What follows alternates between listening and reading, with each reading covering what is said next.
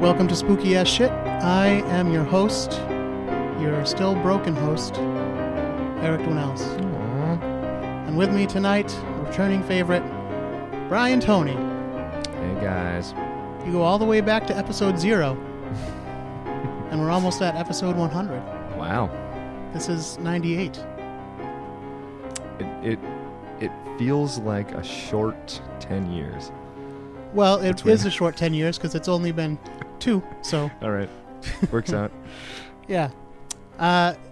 In case you didn't get my reference earlier, I did mention that I was broken. That is because I am. I slipped on some ice and I shattered my ankle. If you're a basketball fan, it's the same injury and required the same surgery as Gordon Hayward of the Boston Celtics. Even if you're not a basketball fan, it's still the same injury. That's true. You can Google search and see that game footage 6 minutes into the first game. I don't recommend it. No, it's pretty nasty. I've watched it several times myself just because to me, actually, people are probably most grossed out by when they pan it to his leg and you can see that his foot is facing the wrong way. And that's what happened to me. When I went back and watched the footage again, I was like, yeah, that is what happened to me. But to me, the hardest part of that is the actual incident, like the moment that it happens. And I bet that's not where people usually flinch, but I flinch at that part more than I do when they show the actual injury. Yeah. I mean, none of it's great to watch, so guys, you don't have to. You don't have You're welcome to. But I know the listeners of this podcast, and they will like that kind of thing, most of them. Macabre sort of taste. All right. Yeah. But the good news is, since last time you heard from me, I have had the surgery. It went well. I just had my stitches taken out the other day. So I'm on the road to recovery. Unfortunately, it's a very long road. Can you stop doing that? Oh, you hear that? Yeah. Unfortunately, it's a very long road, and I cannot bear any weight on my left foot for at least another 6 weeks, and I'm going to be in a cast that whole time. The good news is that it's my left foot, so I can still drive and all that. The bad news is I live on the second floor, so getting up and down the stairs is a bitch. But I'm trying. I'm trying to keep a good, positive attitude. There was no episode last week because I just couldn't bring myself around to recording an episode. So there might be other days like that ahead, but I'm glad we're getting this one out. And actually, tomorrow, the day that this should be posted, if I get around to it on time, which would be February 18th, that is the actual birthday of the show. Oh. Well, that's neat. 2 years ago, February 18th. So, enough about me and my trials and tribulations. How have you been, Mr. Toney? I've been all right. I just wanted to say, you can say that you are a broken host, but statistically, like, you're way less than 1% broken. Like, it's just a couple of parts of you that are broken. I suppose that's true. I'm trying to put a shine on it for you. I told my doctor, well, I work with adults with disabilities, right? Mm-hmm. And he's going to let me go back to work this coming week, which I'm really excited about because I've been cooped in this apartment for 4 weeks. And it's only a 2-room apartment, so it gets pretty boring after a while. But I can't go back to full duty, obviously, because I can't put any weight on my legs. So I'm going to be in a wheelchair. Yeah. I'll be behind my desk doing paperwork and running groups at tables and stuff maybe, but not going out in the community and all that kind of stuff like I usually do. But I'll be making money, which is nice. Yeah. But I was telling my doctor, I was like, yeah, I told my employee to tell the clients at work that, although we're going to be excited to see each other, it's important not to come running up to me, and we got to keep a distance and everything. Mm-hmm. Make sure we don't injure the ankle because it's not 100% healed yet. And the doctor was like, oh, it's not even 10% healed. Thanks, Doc. Thanks, clinician. Yeah, that's great. Way to be. All right, so, Brian, uh-huh. Before we begin, let me remind everyone about the website, spookyas.com or spookyasshit.com. They both take you to the same place, and that is the show's blog page. You can listen to each and every episode from there. You can find pictures and videos, sometimes outtakes, although we've gotten pretty professional. Super professional. Hardly ever any outtakes to post anymore. Yeah. You could hear the super extra special audio of me grinding my shoe against the mic stand Yeah. just a couple minutes ago. That's the sort of stuff we post. You can also find links to our social media. We are at Spooky Ass Shit on Twitter and Instagram. And you can like us on Facebook at facebook.com/spookyas. Boom. All right. Promoted. You ready to get into it? Let's do this, maybe. Now, I know that you love murder. Why do you keep... I swear the last episode you said that too. Well, because I know you This love is like a self-fulfilling prophecy. At this point, you keep putting me on murder episodes. I want to talk to you tonight about a case that I'd never heard about. I'm already uncomfortable. And it's called The Demon of the Belfry. Okay. Sounds like a second-rate airport book, but... Well, honestly, the murder case isn't... I mean, it's interesting, but there's kind of a sequel to it. All right. Helping my point. That is interesting. To me. The Demon of the Belfry.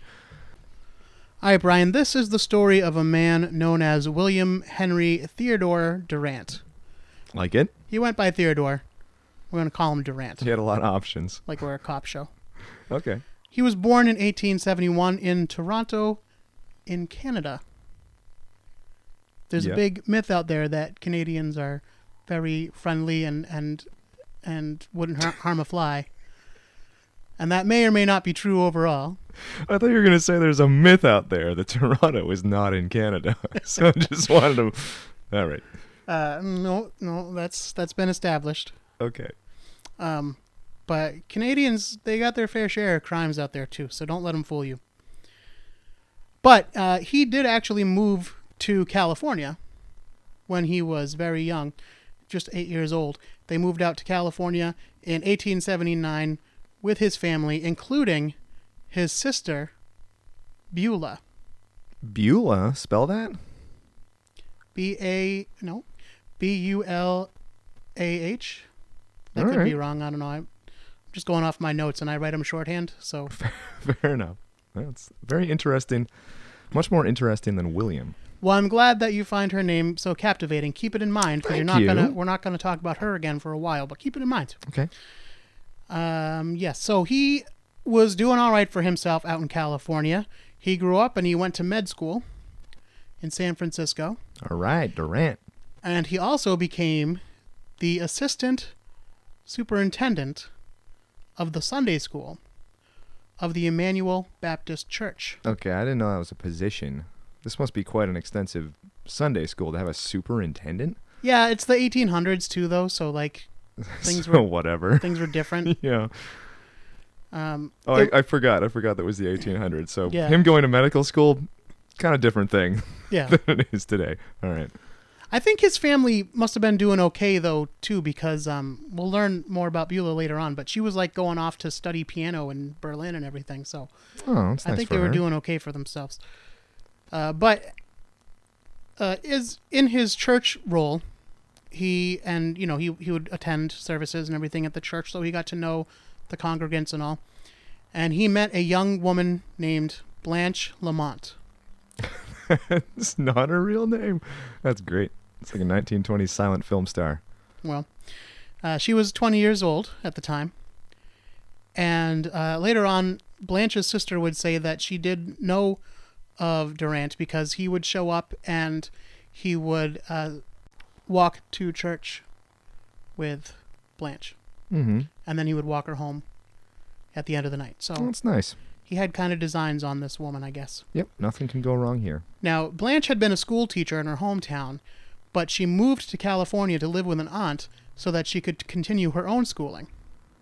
Okay. College, I guess. Yeah. Everybody's ambitious in this one. Yeah, well, I don't think you like this part as much. All right. Thank you. We go now to April 3rd, 1895. Yeah, I hate this already.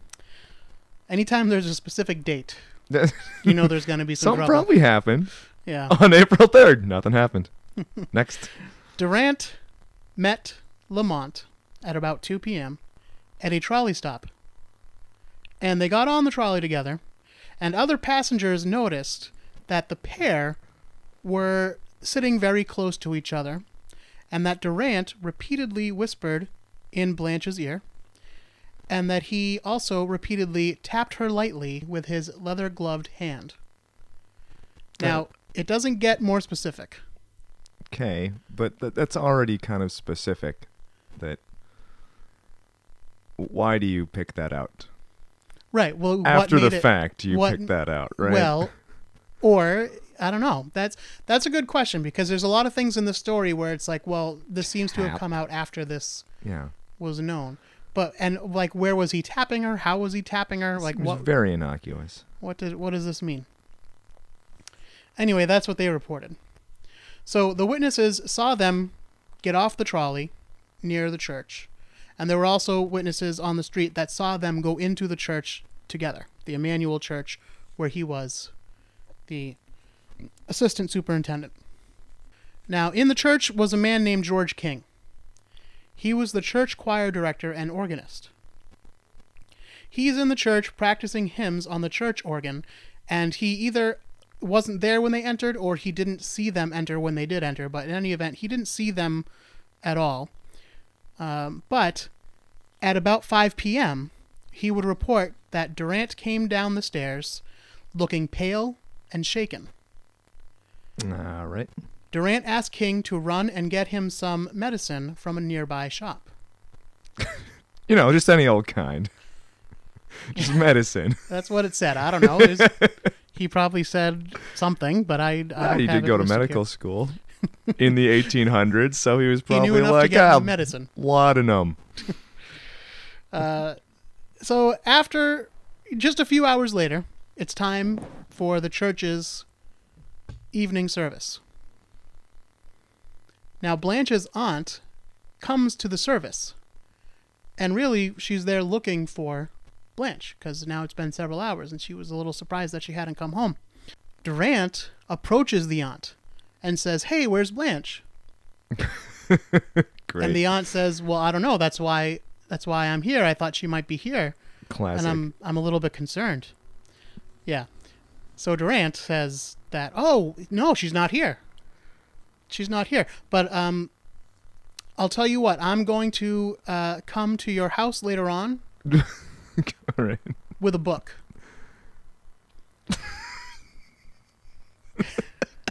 This guy just deals in archetypes. Just a book. Well, give me a medicine, and I will bring a book. Yeah. The thing about this is, it doesn't mention what book, and also I don't know who the book was supposed to be for. Was he saying, "I'm going to bring a book that Blanche wanted to borrow," or, "Hey, Blanche's aunt, I'm going to bring you a book"? It's just very stream of consciousness. It has. You don't need to know this, but I'm going to have a book with me. It's not for you. It'll be there, though. So Durant does appear at the aunt's home, book in hand. True to his word. Now, while he's talking to her, he suggests that young Blanche may have been kidnapped and forced into sex slavery. Just drops it. Yeah, just casually. That might have happened. That is quite the thing to say to somebody. Yeah. So the next day, Durant attempted unsuccessfully to pawn some women's rings at a local pawn shop. Okay. I don't know why he was unsuccessful, but in any event, it didn't work. Yeah. The same day, Blanche's aunt finds a package. And the package contains... Okay. I thought you were gonna stop there. She just found a package. And after that... She ate some food. Yeah. No.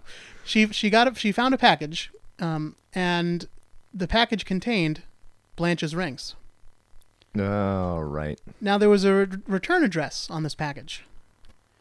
And the name on the return address was George King.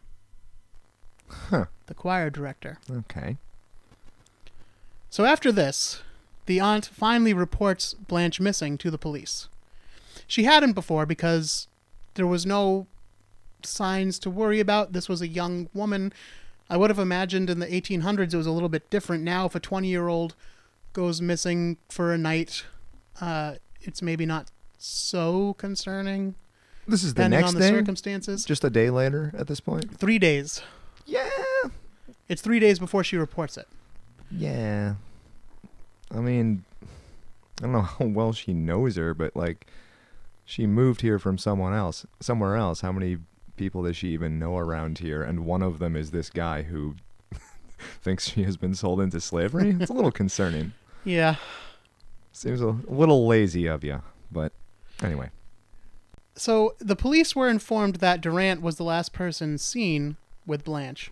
So they obviously wanted to speak to him. But they became even more interested in speaking with him when a female church member reported that she had recently come across Durant sitting naked. All right. In now the we're church, getting to it. Sorry. in the church library.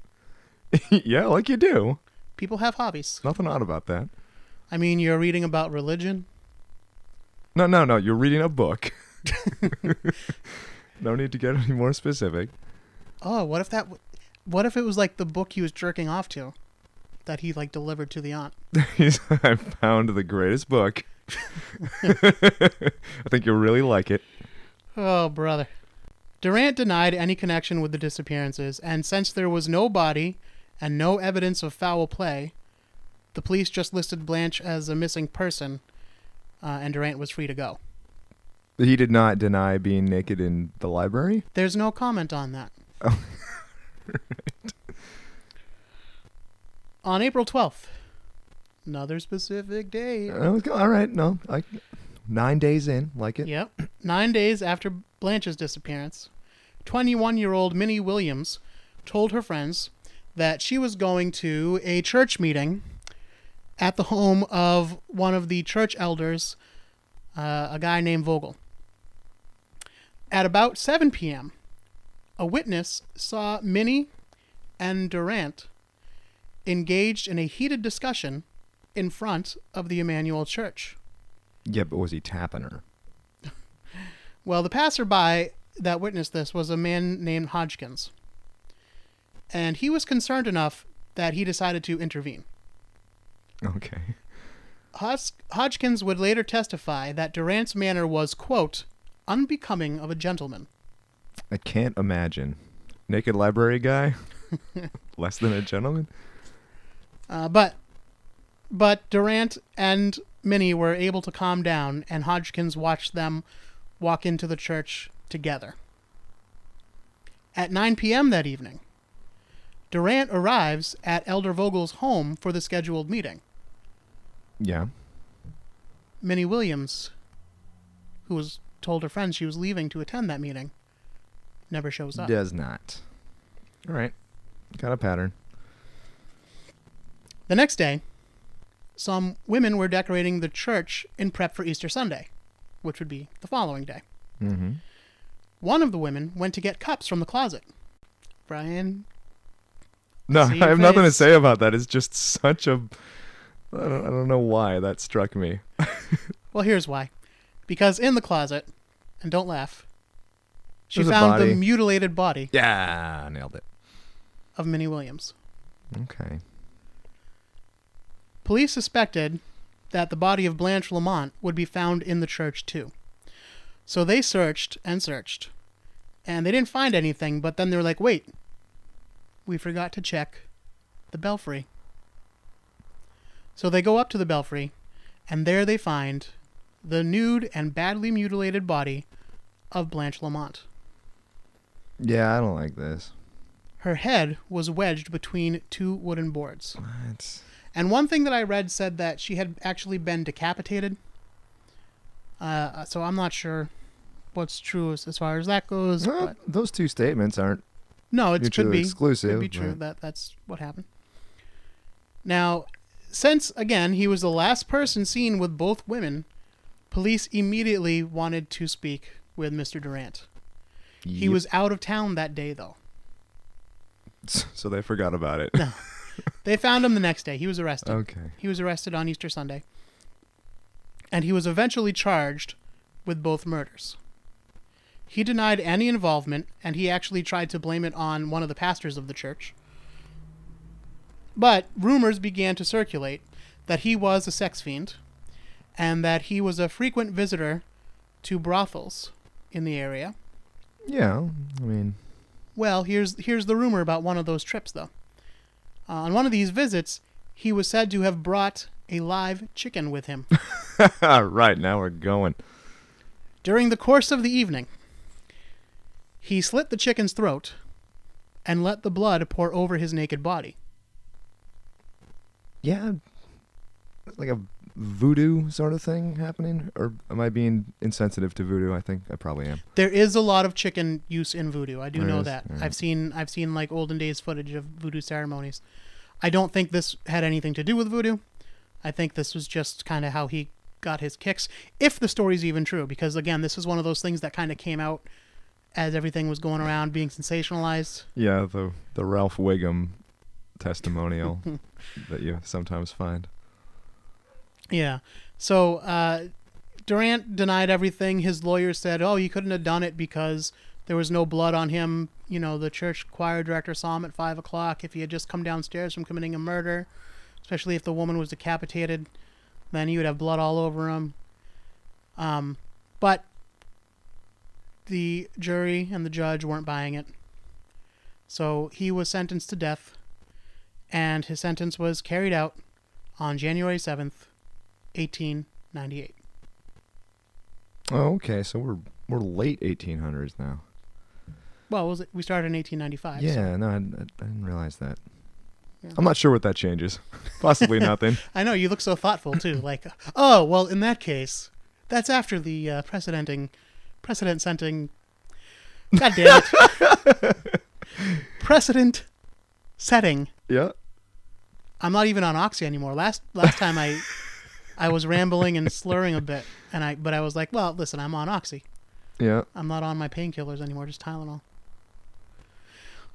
Let's see. So that's really the end of the story. I was gonna say, like, it's strange. It's not even particularly spooky if everything we heard is to be believed. This is just a creepy guy who, like, got his kicks in weird ways and also saw something in a book, maybe, that he... Nah, whatever. Yes, it's a pretty straightforward Yeah. case. Like, there's no mystery about it. There's no... It's almost banal by spooky-ass shit standards. Right. Well, let me tell you this. I told you there was sort of a living sequel to this story. Ooh, you didn't say it was living. Not in the sense of a murder, Yeah, but you remember the sister, I do. Beulah. Good old Beulah. Now, while her brother was out raping and murdering, she was in Berlin. Playing piano. Yes, studying piano. She was very artistic, and she was very passionate about the arts. But she was so traumatized by her brother's crimes and his execution that she quit playing piano. I don't know if the two things are related necessarily, or maybe she just kind of went into a depression over it. But she just couldn't play piano anymore, and she also changed her name. Okay. She went from Beulah to Maud Allen. Downgrade. And instead of being a piano player, she became a dancer. Okay. Now, the thing is, she didn't actually have, like, formal dance training. Right. I mean, I imagine I know where this is going. Yeah. Yeah. Was there something, you might say exotic about the way she danced? Well, here's the thing. Maybe yes, maybe no. We'll get into it. But she was known to be very athletic and imaginative. And she also designed and sewed her own costumes. Oh, nice. Just like you. Yeah. I am a trained dancer. Was never good at it. So my dancing would be described as imaginative. Yeah. And I can make my own costumes, yeah. Well, there it is. Now, you asked if she was an exotic dancer. That's a good question, and it's a little bit hard to tell. In so much as such a thing even really existed back then. Yeah, independent of other I mean, there would be like qualifying. burlesque and that kind Yeah. of thing. And it does seem like her dance the dance that we're about to talk about would fall in that category. Kind of like a burlesque belly dancer-ish kind of interpretive dance kind of thing. I don't know if she would have seen herself or qualified herself that way. Yeah. But if you look at pictures, there are pictures of her online.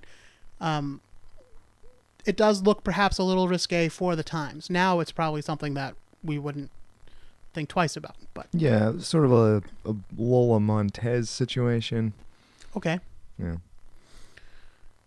So in 1906, she opens her own production of a show that she calls Visions of Salome in Vienna, Austria.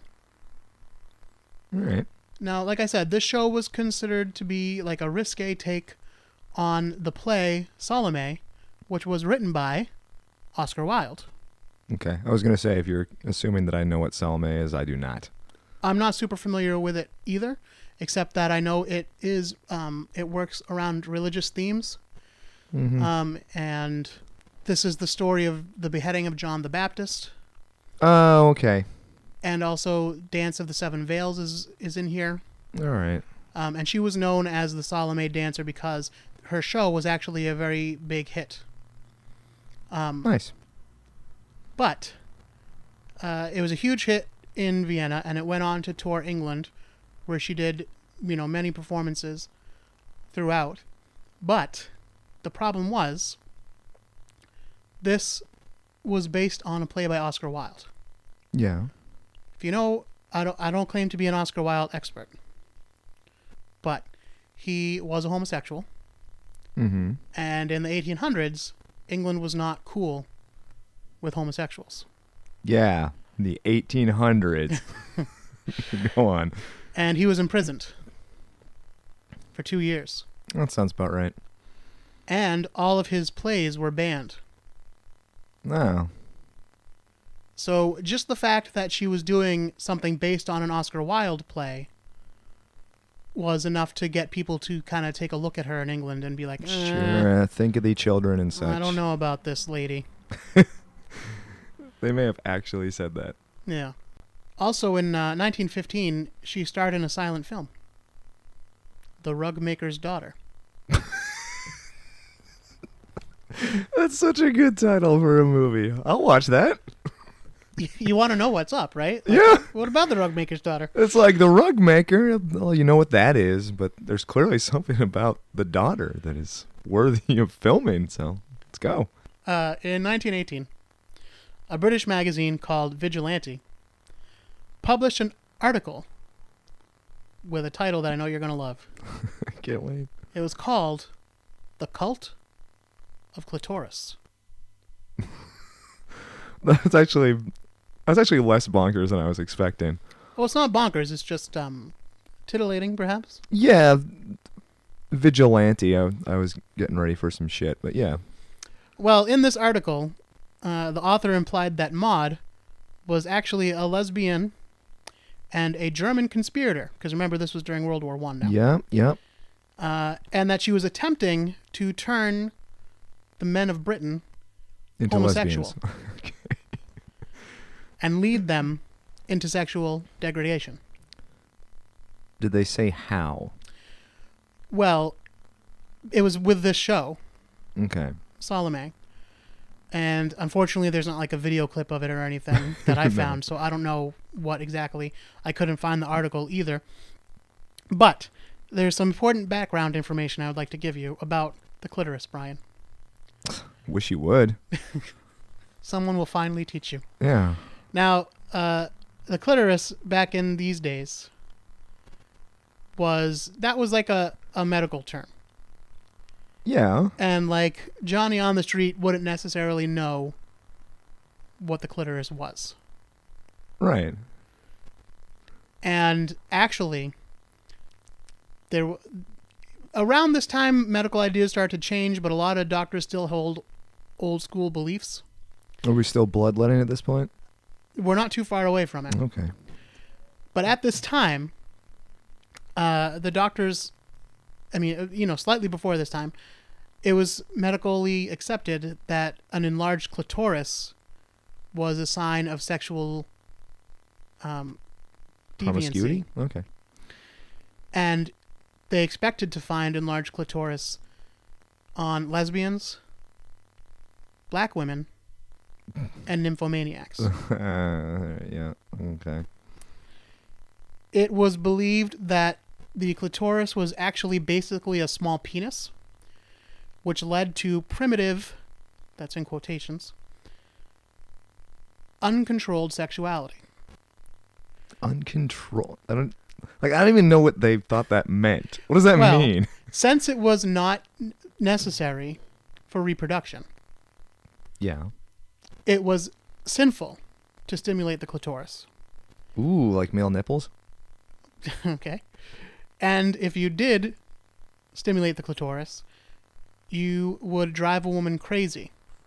I mean, Or if a woman discovered that her own clitoris and fulfilled herself, it would drive her crazy.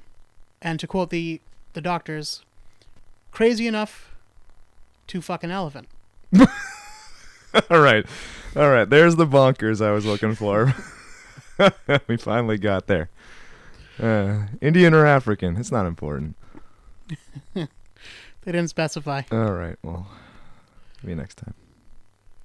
So Maud is like, well, listen, this isn't true. I am not a German conspirator. I can't believe I have to say this. I do not use my clitoris to turn men homosexual. That's really a roundabout way. I wonder.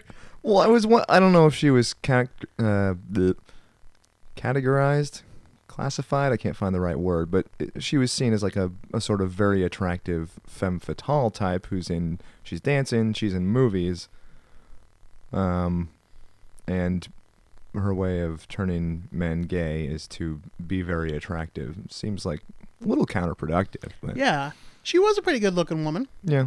I mean, she looks very. There's pictures of her. I'll post them on the website, spookyas.com. But she looks old timey, but you know. It was more the Oscar Wilde thing, I guess, that people were pulling 1-to-1 comparisons, and I guess so. But anyway, in any event, she decides to sue this magazine for libel. all right, that didn't happen probably all that often back in 1918. No. The article's author, who also happens to be the guy that publishes the magazine, he owns Vigilante magazine. He claims that he purposely chose the title Cult of Clitoris because he knew that most people would not know what a clitoris was. So, by the very fact that she is offended at being named in this article, it proves that she does know what a clitoris is. If she knows what a clitoris is and she's not a medical professional, that means she's a fucking pervert. Okay. Top to bottom, people were cool. So when you say most people don't know what the clitoris is, like you're saying that most women don't? They're just like, oh, there's this thing here.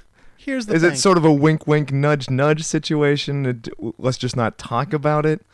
I don't know exactly, but according to Wikipedia, actually that's not where I found this. This was on a different website. I'll try to post a link. But Clitopedia. But the writer says that he asked some 40 men if they knew what a clitoris was, and out of those 40 men, only one of them did. Shocked. But he asked all dudes. Yeah. Okay. Perfect. Which, listen, No other questions. it's not saying much for the men of England either, I'm afraid. Nope. Not great. Clitoris? What? Never heard of it. And the one who did know what it was is like, I know what that is. It's a myth. Just like the female orgasm. During the libel trial, her brother's crimes were brought up. And it's too bad. the prosecution says, look, her brother was a sexual maniac who raped and murdered women. This is proof that sexual insanity runs in her family.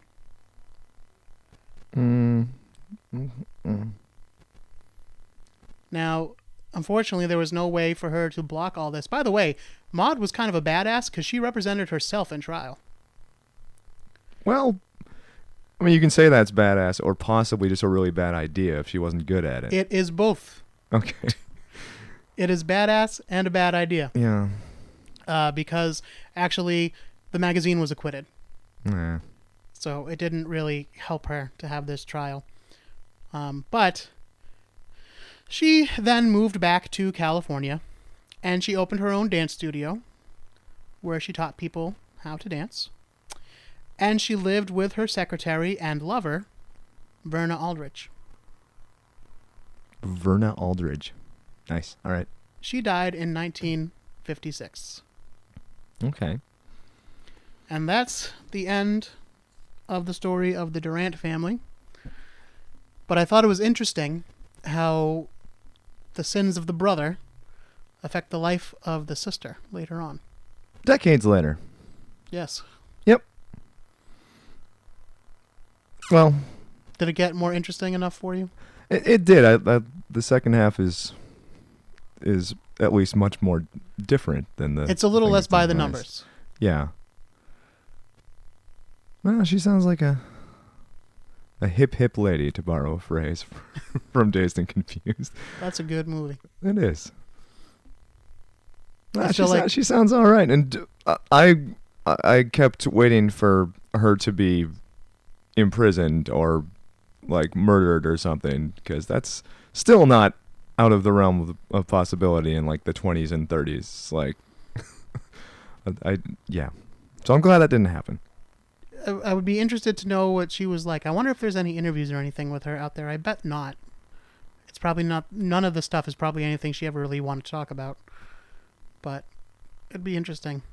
I'm going to try to find that movie. The Rug Maker's Daughter. The Rug Maker's Daughter. And then shoot a shot-for-shot remake of it. Yeah. With puppets. You can find it, like... So I didn't look too hard, but what I found online so far is only, like, the names of the people who were in it. That's it.